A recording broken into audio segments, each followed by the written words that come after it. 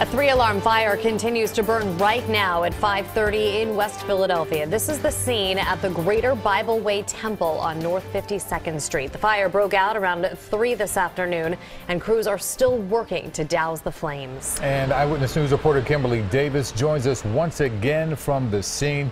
Kimberly, what do you know? Take us through it.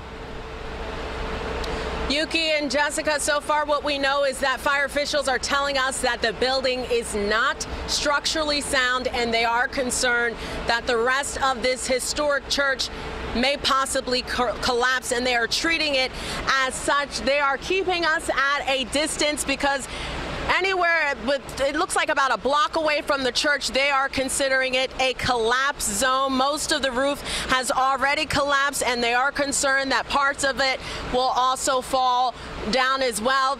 We saw fire officials on the roofs of nearby buildings getting other areas prepared just in case that this historic building does collapse. Again, the fire is still not out, and firefighters are still battling this 3-alarm fire.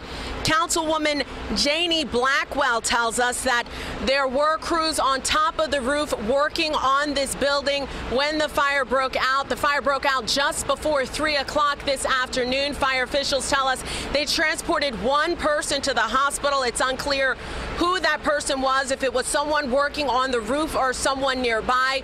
We are here monitoring this very active situation, and we'll bring you updates on air as well as online. We're live in West Philadelphia. I'm Kimberly Davis, CBS 3 Eyewitness News. Okay, Kim, we'll get back to you. Thank you.